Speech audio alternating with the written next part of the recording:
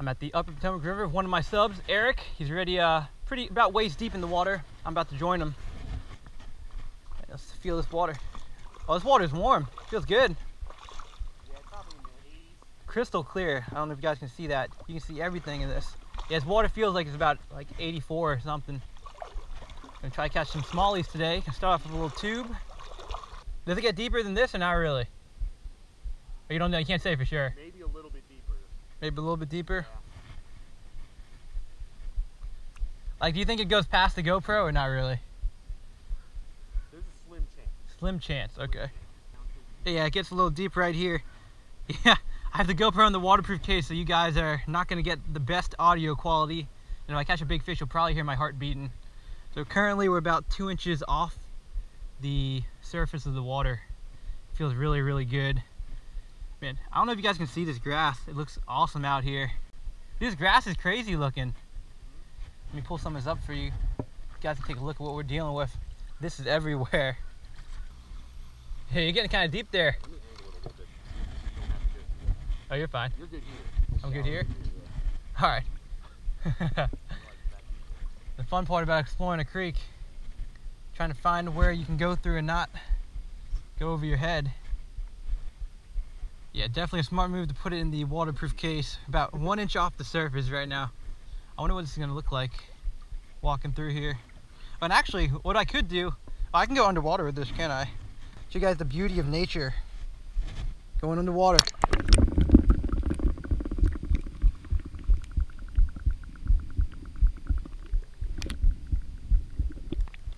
All right, so that's what we're dealing with today. Little pop right there. Where'd that come from?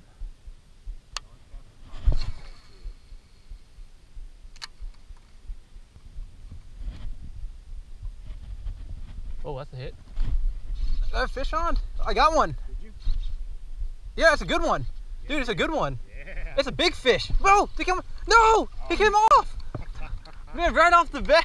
Oh, no. Oh my gosh. What the heck? Dude, that's a big fish. Yeah. On that tube right here. We've been out here for literally about 10 minutes. Good sign. That's a real good sign. 4 or 5 pounds at least. Yeah, you're the one you caught. Oh, nice. First cast. Oh, he got me. Nailed you. Got one on the first cast. That's what happens. I'm not paying attention. Oh, man. On the tiny torpedo. Nice, dude.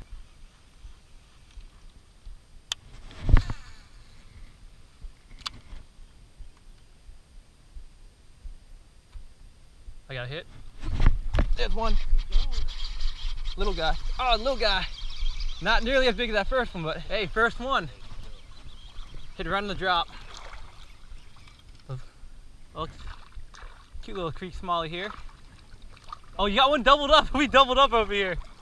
Swiped at it. Swiped at it. Look at that. That's awesome, Look too. how big this one is. Mine ate that tube good. Let these guys go. Awesome. Ooh, first one. It's the first. Smallies double up. That's what I'm talking about. He missed it completely and he happened to roll on his belly.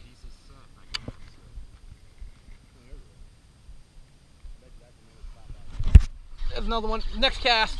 Next cast. He's swimming towards me. Oh, it's a little guy. Another little guy. And these guys are fast. We're gonna go with the underwater release on you. Here's the underwater release. Oh, you got one? Came off. Every cast. We've nothing for like 20 minutes or so. Then we found this area right here. The stretch. What exactly are we fishing? Why are they all over here? Well, I think it's because there's a little bit of a ledge here, and then there's a little bit of a grass bed, and you can kind of see them just dimpling the surface over here right now. Yeah, they're feeding. Another bluegill on it probably. Wait, actually I think I got it this time. I got it this time. Got the little dude this time. No! Got off. Oh, had him. Oh man, alright. I've just missed about 20 fish just like that. I'm gonna go do a little popper and have some fun catching on top water. See the rain coming towards us. There's no rain here. It's about to hit us. I was about to put on my waterproof case, but that will no longer be happening quite yet. Oh yeah, it's on us now. We literally saw that rain. You got a fish? He's got a fish on. Let's go check his bass out. We're in the rain, fishing. He got a bass. Dude, I just tied on a top water. Now they're not gonna see it. There we go. Nice. Little 3/4. Yeah. Nice. Oh, he's ready to go. Oh, it's coming down now. Look at that. And you can see the rain's coming down, but there's actually some sunshine right over there. Yeah, I should have kept the tube on at this point. This will be quick. Yeah, this will be quick. Well, he probably won't notice my popper, but we'll throw it out anyways. So the rain stopped, but the bite seemed to have turned off too, unfortunately. We're moving around. Eric's in a little hole right there, getting pretty deep there, man. About to fill up his waders. That's what we're doing basically, we're just covering water and looking for these holes with grass, and that's when these fish seem to be stacked up on. As soon as you say that, look, another busted. Yeah, another one busted right over there. It's getting deep here, guys. I'm where Eric was. You guys are about to go underwater as I make my way.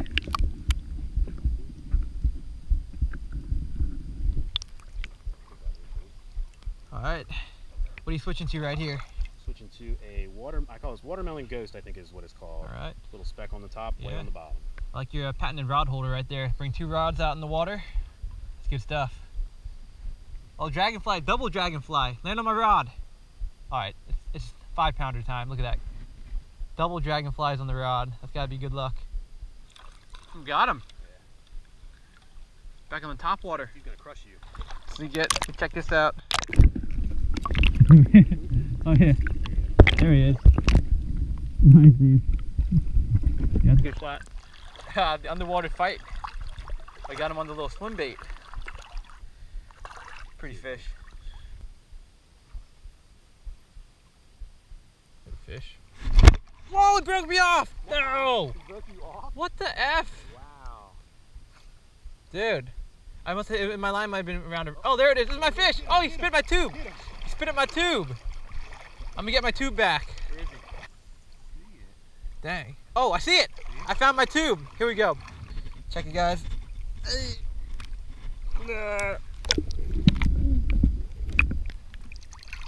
Got my tube back. Oh, he spat the hook too. Oh, yeah. A little bit better. Oh, yeah, it's a little better. I'm coming. All right, it might be turning back on. Eric's found one a little bit better. Yeah, these things fight. Oh, yeah, that's a beauty. Look at this. Woo! Oh, yeah, look at that. Look at that fish. That's a good one. That's a good one, man. Not bad at all. Took it on the drop, let him swim with it for a second. And these tubes and swim baits are made by your buddy, right? Well, not my buddy. Oh, not your buddy. He's from around here. Gotcha. And he makes these specifically for the river. For the river. There you go. So I have his link in the video description. You guys can check out, help out a local dude. Well, we're gonna let this guy go. Right about where I was, Neil. I got one on it. You got one? We doubled up. We doubled up. Right after you released that fish. I think we found another little group of them, Dan. I got a little guy. He's smaller than my last guy, but he's still decent. Hey, double up again. Double up, there you go. Second double up. Look at that. Nice. That's awesome.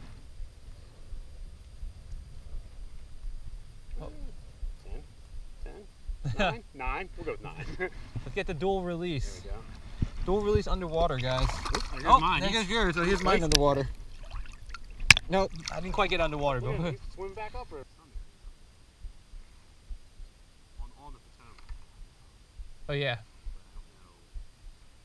I don't know. Is that a fish? Oh, that's a fish. Yeah, I got him. Tiny. We're on back on him. Look how pretty these fish are. I wonder if you guys can see that. Gorgeous fish.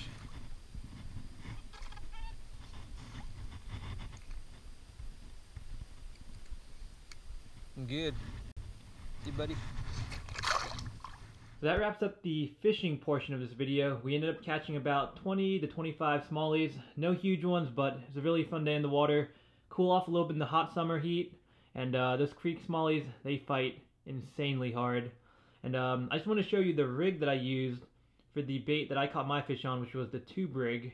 And specifically, it was a stupid rig tube. The rig's name is stupid, but the tube itself is actually pretty genius. What you need is your favorite tube, and you need a tube jig head, one just like this. And I'm going to show you real quick how I rigged that up.